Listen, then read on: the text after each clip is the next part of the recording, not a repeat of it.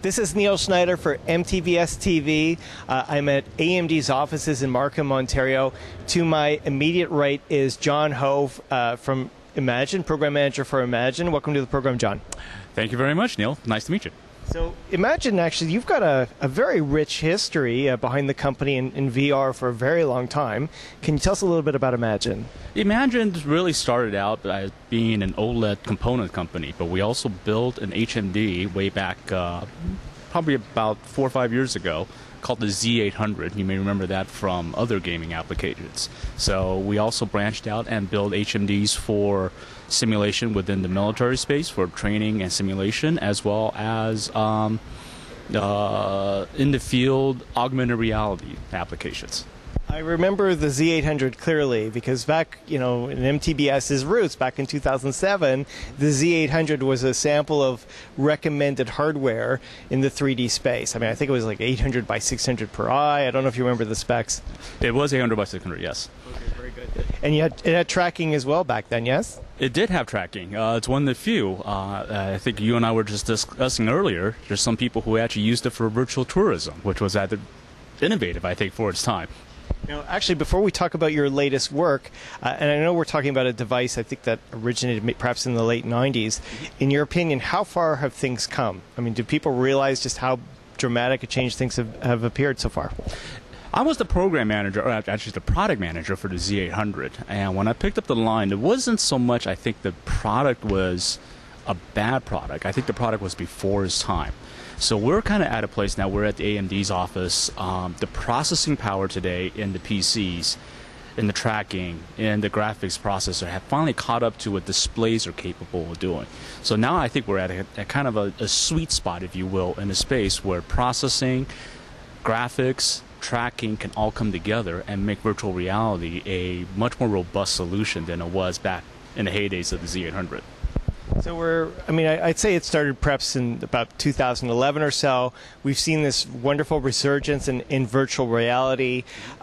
What's eMagin bringing to the table? eMagin brings a couple technologies. We feel, number one, that the OLED technology is a much more appropriate technology for something that's motion tracked.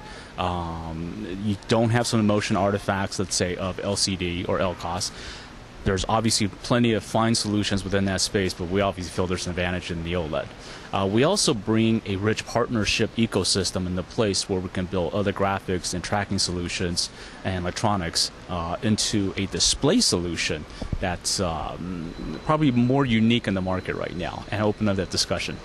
Well, okay, so one of the big innovations I've seen within the last few years is field of view. Actually, two innovations: field of view, relatively high resolution, inexpensive. Yes. So what's eMagin working on? We're working on field of view and working on the inexpensive part, but that's a tougher nut to crack right now. But certainly higher resolution and field of view is our heyday. So when we're talking about higher resolution, maybe it's time to hold up your prototype. What have we got on display here? So we built a HMD that has dual 2K by 2K displays. So that's 2048 by 2048 pixels per eye with a very thin optical package.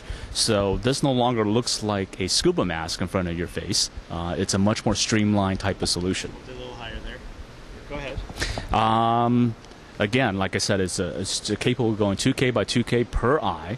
Which is roughly about 4 times the resolution of any other head-mounted display out there right now. I tried this out. Very impressive. Like, it really is very, very crystal clear imagery. I know it's understandably a prototype, but all the same. Now you go beyond just the visuals here. You're actually doing some customization so that you could adjust for each eye. Yes. Yes, we are. 2 adjustments. Primarily is we have diopter adjust, because we all know not everybody is 20/20 vision, and then we also have IPD adjust in the fact that your inner pupil distance is not going to be the same for every person. Okay, very good. Now, what have you been using for demo software? Like, how are you getting this to work?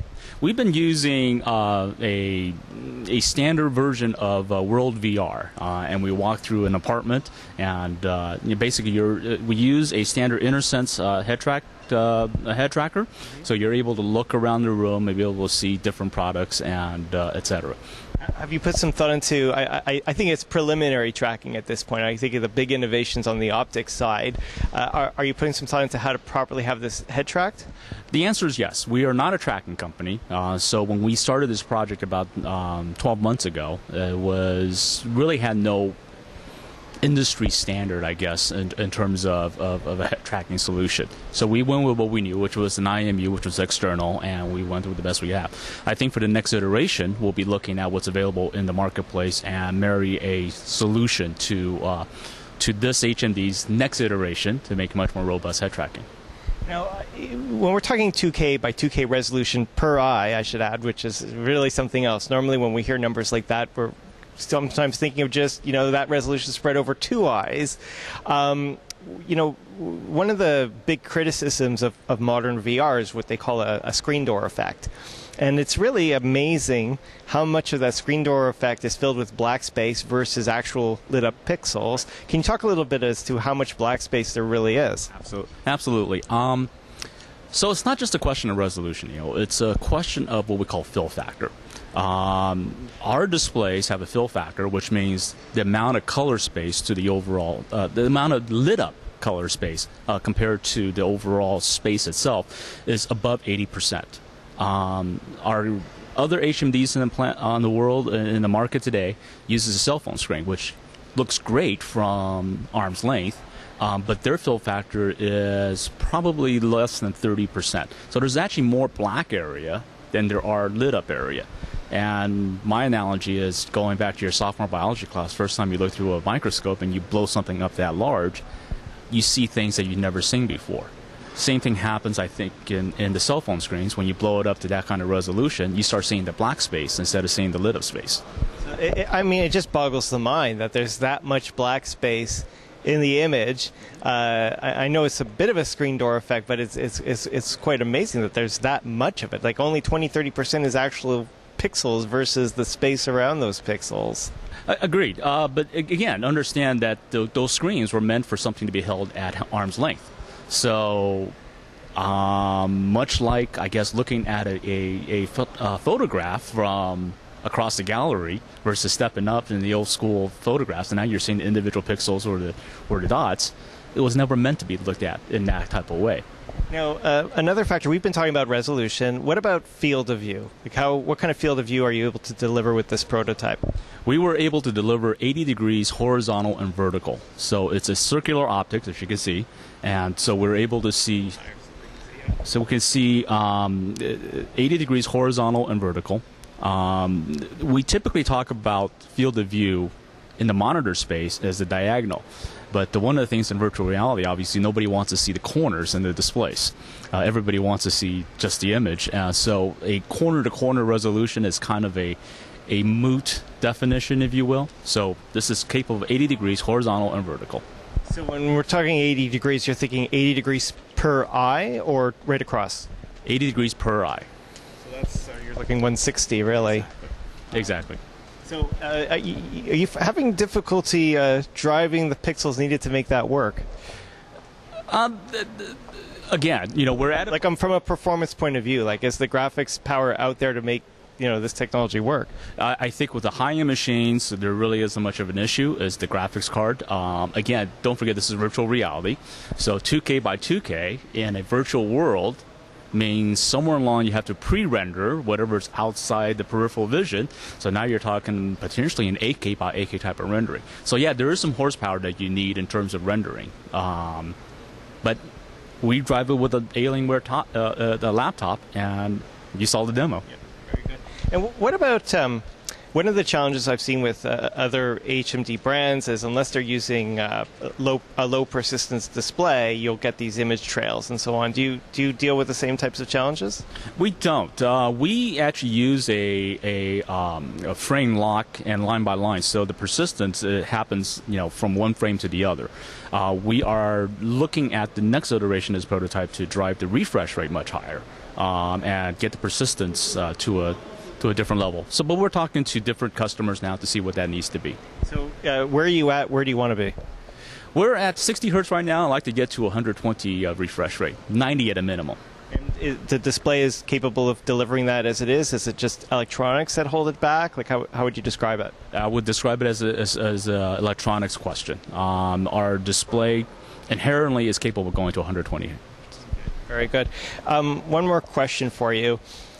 Most of the HMDs we've seen on the market, this current generation, very much geared towards consumers, mass market. They're delivering, very, formidable results. How would you classify this? Is this do you envision this as a mass market product, or do you see it as more selective? I would say that we're at a crossroads trying to make that decision right now. This is a prototype. We are certainly looking to iterate the prototype, but we're at a kind of crossroads where we're talking to different partners about possibly productizing this thing, but no firm decision at this time that I can talk about. And, back in the day, when I'm thinking of the day, I'm thinking of the Z800, and that was how a consumer-targeted product. That's what I remember it as. And it was still, it was significant. It was a few $100s, but you got, in those days, it was, you delivered.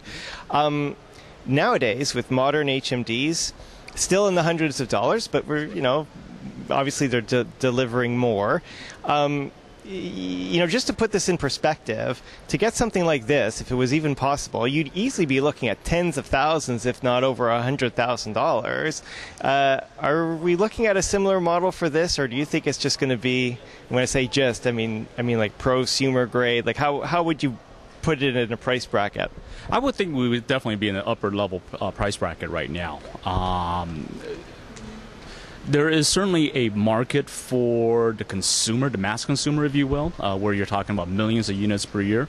We're probably never going to be in that space. We're certainly going to look at, like you said, the prosumer market, to borrow a phrase from HP, or the commercial market, people who may be doing other things, simulation.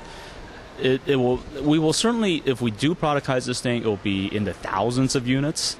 Price points certainly won't be in the hundreds of dollars. They'll probably be in the thousands of dollars. But like I said, the market segmentation will be certainly higher end for us. But are you thinking tens of thousands or thousands? I can't answer that question right now. That's questions we're trying to resolve right now. Well, what I can say, based on what I've seen so far, is it is going to definitely be a formidable product. Very impressed with what I saw here today, and in life it's always true. You get what you pay for, and so I wish you luck with this. Thank you very much, Neil.